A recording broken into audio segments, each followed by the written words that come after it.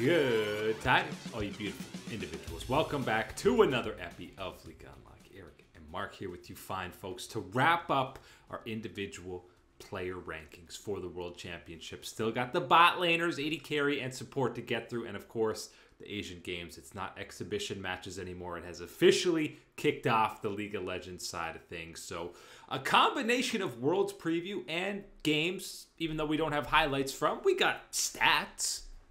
It's not going to hit the same, obviously, as a regular highlights or a recap type of situation, but it's the best we got right now at this time in this incredible almost pretty much 2 months between playoff games and Worlds. We get a little bit of sprinkling of action in the Asian Games, and of course, continuing that preview coverage of this Worlds event. And we're stopping into that bottom lane, covering in those ADCs and those supports. 10-1, and you know, we got to start because they're usually at the bottom of these lists. A little Western persuasion. Berserker, if you looked at spring, if you were looking at MSI or even last year heading into Worlds, I feel like you were feeling an all-time high level with him. Right now, it's kind of a bit of a dip, his performance in playoffs, Cloud9's performance as a whole. So you're definitely feeling a little bit better about Han Sama in terms of top Western ADC heading into the event. Yes, and as far as Berserker goes, I think even the most big-time Berserker fans would acknowledge that this year has kind of either been a status quo or maybe a little bit of a step back. How much of that you equate to the Cloud9 situation and the rest of the roster's performance, that's a different discussion. But I think when you are looking at his numbers, everything is there. Everything's more or less in line. Some good win percentages on the Aphelios, on that Kai'Sa that was strong. The one that stands out that's a little weird is the 50% win rate on that Xayah champion. Still played quite a lot, type of thing like that. And someone that we know that can take advantage of it. Didn't work out this year. It's kind of a little odd thing in those numbers. But what did work out this year is the return back to Europe for Han Sama, really capitalizing, really rejuvenating and returning to that form that built up the established title that he had as one of the most lethal bot lane options in the Western scene. And right now, the most lethal option the Western scene has got in the bottom lane. And maybe the most interesting champ pool in terms of AD carries at this entire event.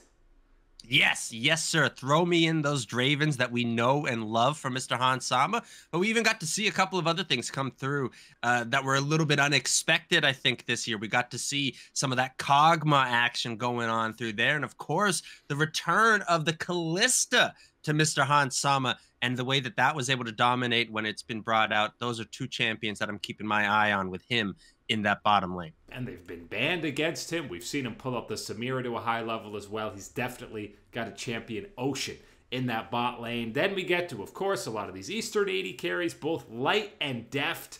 I feel like fill a similar role in their current squads where they got some balls to the walls, crazy players like the Shy, Showmaker, Canyon on these rosters, and deft and light are the guys sitting in the back line going, guys, just chill. I got this. I'll be the calm and stoic one that's not losing his mind.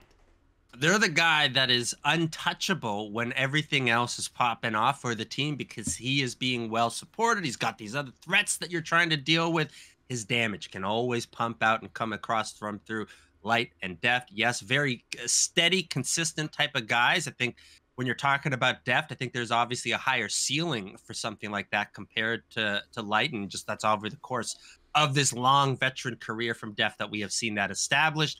Returning again, a second time around, Last Dance, Part 2. How can it go for Mr. Deft this time around? It's the last dance, you know. Oh, okay, I see how before that the trilogy, out. The final last dance, which will happen next year for him. But yeah, obviously excited to see him defend that World's title and play on this ramping up D+ lineup, a pair of 4th seeds in Weibo and D+. Aiming and then followed by Guma. I feel like Aiming is a guy who we were feeling so incredibly high about, much like the KT Rolster squad as a whole, heading into playoffs, and then the back-to-back losses to T1 kind of really peeled us back, especially because Guma played so well individually in that series is why he's bumped him out of that top 5 spot. Yeah, and I think that this is another one of those situations where aiming has done so much right throughout the whole course of the summer split until you get to those finals. And then we are looking at those final matches for him against T1 and against what Guma was able to bring to the table. And I think kind of even with some of those, games going the side of KT in that series, that back and forth, I think it was pretty decidedly so in the favor of T1, in the favor of Guma, in that 1v1, 2v2, anything that was in that bottom lane was able to take control of it. That's why we throw Guma up there. And I think for someone like Guma, it's even a conservative position for him, given his potential, given that talent. We know that is there. This is like seeing, Michael Schumacher or something, just a couple laps behind you, knowing that he's going to be picking up pace. He's going to be picking it up. Mr. Guma, couple games to warm up for this Worlds event, he's going to be in top shape. And especially when a guy ahead of him in Elk, you could maybe argue BLG maybe popped a tire on one of these turns in that playoff push for them. Elk individually, not too much to blame for the fizzling out that BLG had in playoffs, and obviously we still saw that absolute world-class level out of him throughout all the lead-up to playoffs. But unfortunately for him, Gala's the guy who turned to another gear in playoffs, and that's why he's sitting ahead of him. Oh man, that is the story, isn't it? Everything that had gone on throughout the whole year in the LPL, and especially the run at MSI. Yeah, we're cheering all the way for Elk and what he has done and how he has boomed this year, hitting that big time potential that we knew that he could bring. But you're right, there is another evolution. There is that step up from him, and that is what Gala brought to the table for his team. And this was one that took a couple of weeks to get going, 2, maybe 3 weeks. And then we started to really pick up. You started to see that type of all-star form that someone like Gala brings to the table, that proven winner domestically, and someone that is proven to be a threat on the international stage as well. Welcome back to Worlds, Gala. Welcome back, the Kaisa Pentakill God. But still not enough to crack that top 2, because as we highlighted on the top 20 players list, for me, this might be the most hype individual matchup at the entire event. It's Pays versus Ruler. I know we got a tease sort of it at MSI, but here at Worlds, with both of them playing at pretty easily number 1, number 2 AD carry coming into this is must-see TV, man. Oh, yes, sirree. I can't believe that we get to talk about these two. You told me at the beginning of the year that it was going to play out like this. You would never believe it, because how could someone step up to the level that Ruler has been performing at, what he delivered for Gen G over the course of his career and time there? Pays has stepped in and said, this is how it's done. Let me show you how it's done. You bet on yourself. You have that aggression. You have the skills. The thing for me is one of the things in the last couple of weeks of the season that we saw from him end in playoffs is that bet on yourself mentality, that this guy says, just because I'm a rookie, just because I'm young here, doesn't mean that I can't pull my weight. I can't contribute to the level of my skills for this Gen G team. Give me the champions. Give me that trust. And he paid it back to his teammates and the rest of the squad with his performances. Hey, stepping in as number 2. But you gotta give that respect still over to Ruler, the king himself, our top player to really watch in from last year's event. Continued his form all the way through, dominating in the LPL, dominating in the international exposure. Ruler's back, baby, and he's looking for the title with JDG. And that's why this matchup is so great. I think both guys want to prove that they're better than the other in that head-to-head matchup. Obviously, Pays being the replacement to Ruler, and Ruler saying, that's great, you guys are winning, but we're going for the golden road this year. We are at another level. So best matchup at the whole event for me. Support side of things, who are always there, making the 80 carries look good and not getting any of the credit. But number 10 on this list, Trimby has absolutely gotten plenty of credit for the turnaround that was Fnatic, and his individual performance I feel like goes hand in hand with how good Fnatic is looking, because when he's had some off games, Fnatic as a whole looks real off.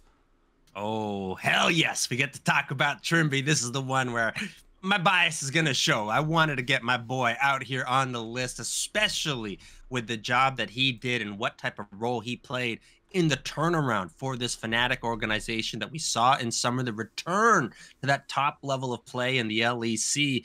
Trimby, a big part of that on the Rift and off the rift with that type of personality. And that's why I'm only bringing it up again. Love to talk about Trimby, love to bring up all these things. But this is important at these type of international events, and especially with a new format, to keep that mentality, keep that positivity flowing. Hey, nobody better for that than Trimby down in the bot lane for Fnatic. And ahead of him, we have Kellen, who's obviously played the bulk of the games. We might be seeing Bible maybe in some of these games. I'm assuming that's going to be the sub that's coming over for D+. Both have had some standout moments, and Kellen, definitely, I think just putting the pressure on him to, hey, that starting spot isn't yours guaranteed, I think really pushed him to another level to close out summer. If we see a Mumu support become the #1 pick in the meta, dial up Bible, put him in. That's my guy for those type of engages. Otherwise, I think it should be the Kellen show for D+ Kia, especially because I think in the last little bits that we saw of him, he kind of solidified that spot alongside Def, that this is the pairing that you should be working around, continuing to build synergy and chemistry. And I know, how the heck are you going to do that in the last couple of weeks? You got to try for anything here at this point in the year to stabilize for D+ Kia. And I think what you could see in that bot lane duo between these two, and if they continue to get that level of familiarity between each other, that's an advantage for D+ Kia. And then you get to some veteran versus rookie. Obviously, Crisp, the world champion, but Hong, I think, was one of the more hyped up young support players going back to even like Rare Adam times. And I think he is obviously, being paired with a veteran guy like Gala has really helped him, but you've definitely seen the growth and development of a young player here that you are genuinely excited about this LNG bot lane, and it's not just because of Gala.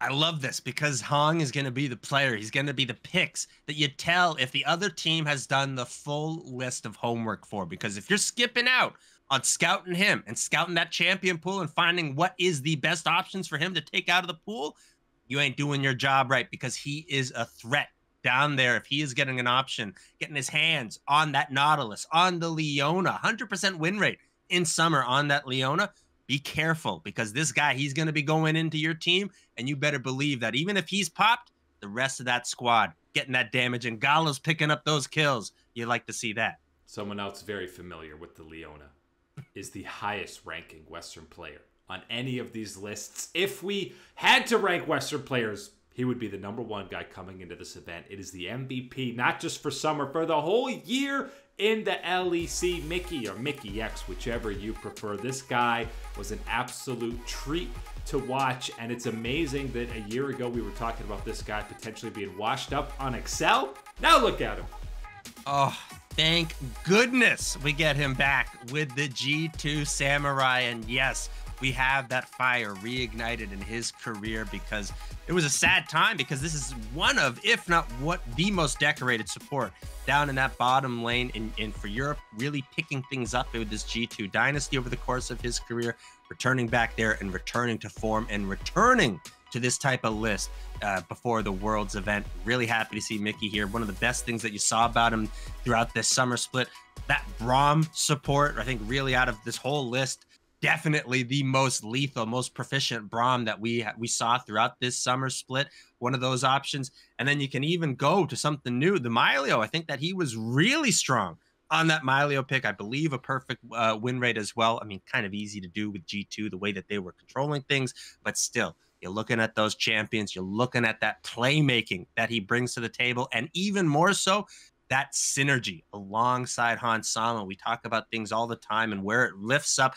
the ADC and all these other type of things. I think in this relationship, it actually is lifting up Mickey a little bit more, because he gets to get more of these pop-ups. He unlocks him a little bit more, and then he gets to go around the map. And that's a dangerous time when you lose track of where Mickey is on the rift. He's always been one of the quickest adapters to changes in the meta, which, as we know, is an incredibly important aspect of a world championship run once the tournament itself starts kind of developing its own meta. So I wouldn't be shocked if he's having some of the biggest impact on what champions are becoming OP in this kind of micro bubble of world's meta.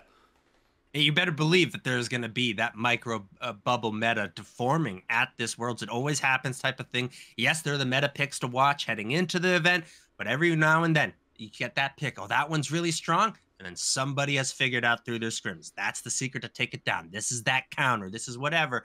Picks and bans start shifting around. Those type of things. Absolutely. The chaos is where G2 and Mickey are going to thrive. And we've talked about Kyria when we did the top 20 players, that he's not in his best form, but is absolutely on an upward curve. I feel like all this experience at the Asian Games is only going to help him out more. So wouldn't be shocked if by the end of the tournament, we're talking him in the category as best support of the event. I like that you bring up that he's going to get a little boost here from these Asian Games. And I think that, I mean, obviously you can't totally guarantee that type of thing, but looking at what he's going to be doing. Confidence is the big thing for him. Confidence is absolutely, again, a very emotional player. Confidence is going to be important for someone like Kyria, but as well, just the interaction, the exposure with these other players, these other levels of skill, these other approaches to the game from the coaching staff, from the players that are going to be there for Kyria. Absolutely a big benefit for him heading, and a little boost before this type of event to Worlds. Yes, a player that we think should be rated higher up on this list, but we can't justify it compared to the performances of these others this year. Especially when you go head to head, and let's be honest, kind of both series against Gen G, Delight was having more impact in lane and around the map. Which is scary. Scary to think that that he's leveled up to that type of degree right now, Mr. Delight, and what he's able to bring for Gen G. A lot of people thought that he could have this type of effect, but I don't think anybody was betting on it to be to this type of level. Again, one of these guys that has just really, really meshed with his bot lane partner in Pays, that helps that, kind of that, without thinking ability that they've got to communicate in the bottom lane and get things going in sync. Really love to see it. Happy to have Delight up here in the list. And again, Pays has looked fantastic, but respect where respect is due for how Delight has helped guide this rookie to this all-time level of performance throughout all of 2023. The build-up for these Asian Games, I feel like we've been talking about it for a full year because it was delayed. This is still technically the 2022 Asian Games. And then when games finally get going, this whole tournament is less than a week, Mark. We already got 2 games behind us, and Group Ace decided, shocker, it was 2-0 for South Korea. Who'd have thunk it?